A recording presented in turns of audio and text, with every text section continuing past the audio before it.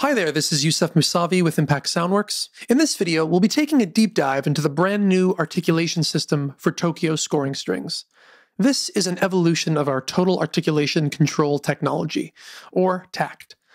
And while it is debuting with this instrument, you can expect to see it show up in future releases too. At the top of the UI, you'll see we have three tabs: Perform, Long, and Shorts. The Perform tab allows you to control things like dynamics, vibrato, and playback mode for the whole instrument. Clicking longs or shorts will take you to the articulation view. As you'd expect, longs will show you all the long sustained articulations. It also has legato and release settings here, since those are directly related to the sustained notes. By default, everything is set to key switches. You'll see those assignments in each articulation button. We'll learn shortly how to customize this for your own workflow, but first, as a refresher, you can click on any articulation to switch to it and begin playing.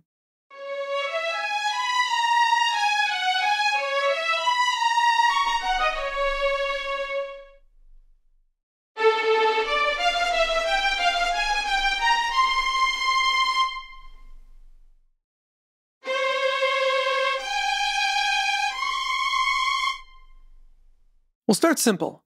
Each section in Tokyo scoring strings has key switches that default to the very bottom of the MIDI range. They're all identical for consistency's sake. However, if you want to change it, you have complete control. So let's click the Map tab and see how. Here we get more information about the mapping or triggering for the selected articulation. Arco is set to a latching key switch on C-2. Tremolo is on B-2. But what if we want to move these up to, say, right beneath the violin's playable range? Well, just click the drop-down menu labeled C-2 and select a new value, like C2. Next, we'll set tremolo to D2. Now the contact keyboard shows that we've moved those key switches much closer to the playable range of the instrument. We could also go ahead and move harmonics to E2 next, but let's say we also want to trigger harmonics while we are actively holding the key switch. Simple, just turn off latch. As a little side note, you'll notice that once the latch button is deactivated, the harmonics articulation rectangle in the UI here is no longer colored in red, even though it's still selected. For all articulations that are not selectable with a latching key switch, like the bow and slur legato, as well as the release types, TACT won't be able to quick select these, so they'll remain gray even when you click them. If you're wondering why portamento is constantly highlighted in red, it's because legatos work on a separate key switch latch than the main articulations. Going back to our customization here, if I press C2, the Arco patch will engage.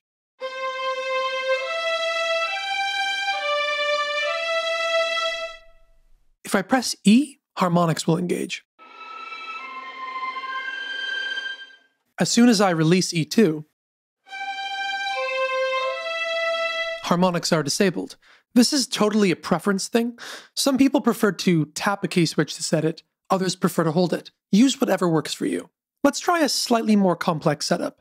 Say we want harmonics to trigger on the same key switch as Arco, but only on soft velocities. First, we'll set harmonics to C2, just like Arco. Next, we'll add a second rule with the Add button. Let's set this to velocities 1 through 19. Next, we'll do the same for Arco, except the velocity rule will be 20 through 127. And that's all. If I play high velocity notes, we get sustains. And as soon as I play softly, we hear delicate harmonics instead. There's other mapping types too. Some libraries, for example, map multiple short articulations to the same key switch, and change which one is triggered based on the mod wheel position. Since short notes in Tokyo scoring strings get their volume from velocity, using the mod wheel to select which short technique plays is perfectly okay. Let's set things up so that low mod wheel values are longer short notes, and the highest values are the shorter, crisper notes. I'll select staccato first and set it to E2. Then I'll add a new rule and set it to MIDI CC. The first box is the MIDI CC we want, CC1, which is correct here since 1 is the mod wheel. Then for the range, we'll pick 0 through 39. Next, I'll repeat this process for staccatissimo, spiccato, and spiccato secco. They will all go on the same key switch and the same MIDI CC. The only difference between them will be their CC ranges.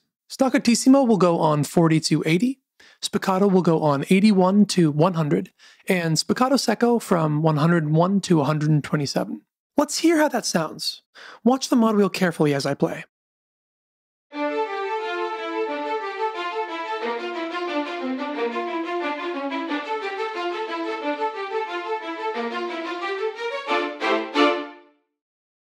Awesome. With this system, you can create your own custom performance patch in virtually seconds. For example, let's take the default patch and make the release more expressive, based on our velocity. I'll enable release staccato and release decrescendo, so 3 release types are possible. Decrescendo will go on velocities 1 to 19 for a soft release with a long decay. Release natural will be on 20 to 99, taking up most of the range.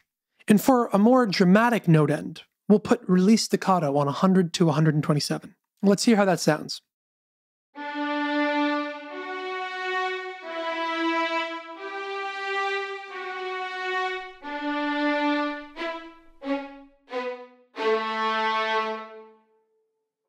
We could add even more expression to this setup by switching over to the Sound tab. If we look at the options for Arco, we can assign an overlay short note.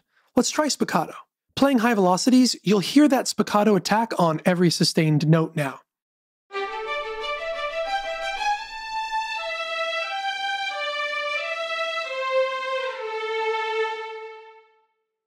But since low velocities are triggering that gentle decrescendo release, we can modify attacks the same way. Select Velocity Swell, which will add a gentle crescendo to notes at lower velocities. Keep in mind that we're not doing any dynamics or CC automation here. This is just velocity driven, which is super useful for quick sketching and performance. Play a low velocity note now, and you'll get not only a decrescendo release, but a gentle attack too.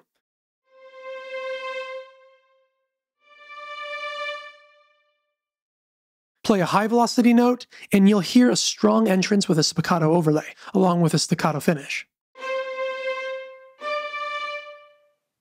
Lastly, let's take a look at tax conflict detection and how it works. If 2 articulations have a mapping that overlaps, for example, they both share the same key switch, or 2 articulations that do share the same key switch have an overlapping velocity range, a warning sign will appear. The same is true when some articulations are on key switches but others are not. In all of these cases, the system won't know whether to prioritize a key switch or a non-key switched articulation, which velocity range should be what, etc. To remedy these issues, make sure that conflicting articulations are on different key switches in at least one of the rules. If they're on the same key switch, giving them separate and distinct velocities, CCs, or other rule types will get rid of the warning sign. It really is worth spending the time here to set up the mapping that works for you. And with this new system, virtually any kind of performance or trigger setup is possible. Once you've found your perfect setup, just resave the NKI so every time you load it, your settings will be ready to go. This has been Yousef Mousavi. Thank you for watching, and we hope you'll enjoy Tokyo scoring strings.